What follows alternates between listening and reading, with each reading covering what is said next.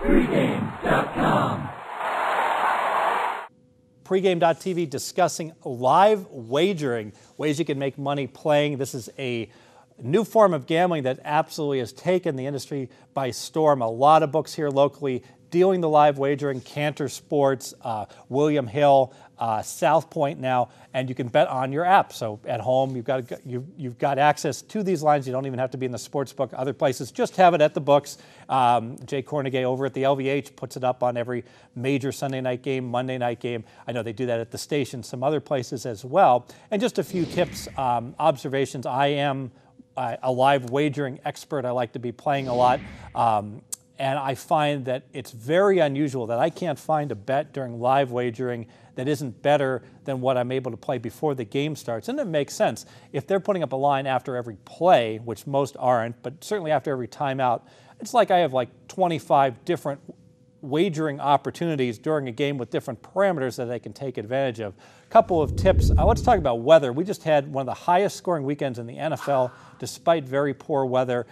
The extreme example, a game I pushed on, I had the Eagles under 54, gave that one out, got the weather report, and it's 8-0 at halftime. The live wagering on this game, amazing what happened. It starts out at 54, and of course the snow's accumulating, the wind's blowing. It crashes all the way down quickly to 41, then 38, then 31. Early in the second quarter with the score 0-0, it hit 23.5. I know Chuck Adell actually bet over 23.5, and it's amazing how a total that was lined at 54, closed 51, could become 24 halfway through the first half already, and we all know what happened. All heck broke loose. The wind stopped blowing. The snow was still on the ground, but it stopped snowing. We wound up with exactly 54 points, could have even been more, and it goes to show how you can certainly have, I would say, the massive overreaction when you have two teams that don't score at all. Your eyes tell you they're not going to be able to score all game, but the truth is teams in the NFL and in college make adjustments. They make corrections. It's typically, when there's no scoring in a game, you want to be a contrarian and look towards going ahead and playing over once you get an extremely depressed total. The flip side is when you have a very high-scoring game, you want to look for the point where the flip is going to they're going to throw the switch and go into a mode where they're going to stop scoring. A great example of that, look no further than the Washington Redskins, totally mailing in the game against the Kansas City Chiefs. Andy Reid, not the type of guy that's going to rub it in your face.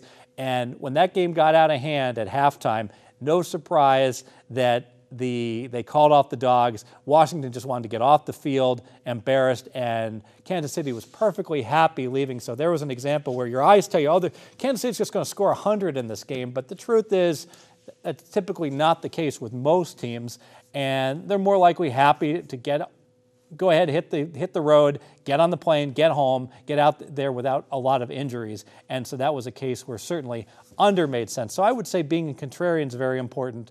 One other thing with the live wagering, it's critically important who starts with the ball, and you should always keep that in the back of your mind. On Monday night, the Cowboys started with the ball against the Bears, went down and scored.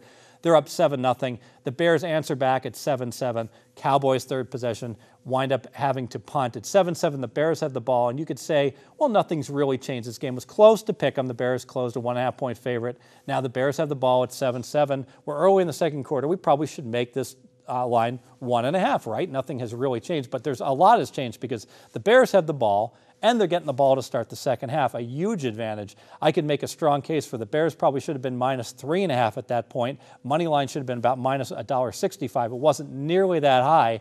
And in a case where both offenses were moving the ball, you had to feel good about the Bears' chances, the fact that they were, in essence, getting that extra possession because they had the possession and they're getting the one to start the second half. That is enormous as far as the edge on a high-totaled game. If it's true, if you've got the Jets playing against Buffalo, maybe it's not so important. But when the total's super high, having that extra possession in your back pocket, knowing you're going to get the ball in the second half, it's something that the markets just don't react to.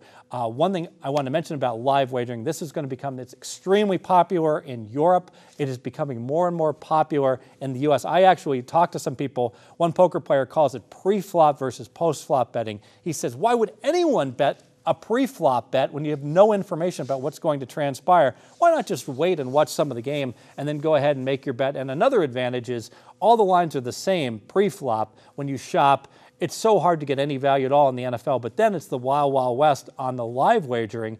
If you try to make a bet at the beginning of the second quarter on the Bears, the money lines were anywhere from like minus $1.35 all the way up to minus $1.60. There was such a wide disparity in the lines at that point in time that shopping can really help you. I find if I really like a game, oftentimes I only bet half my bet before the game starts because I want to go ahead and take advantage of it, especially on a Sunday or Monday night game where a lot of shops are going to be dealing the game live, and I always hold back a lot so I can get down more during the live wagering. Live wagering, it is the future. Check it out. It is my best bet, pregame.tv.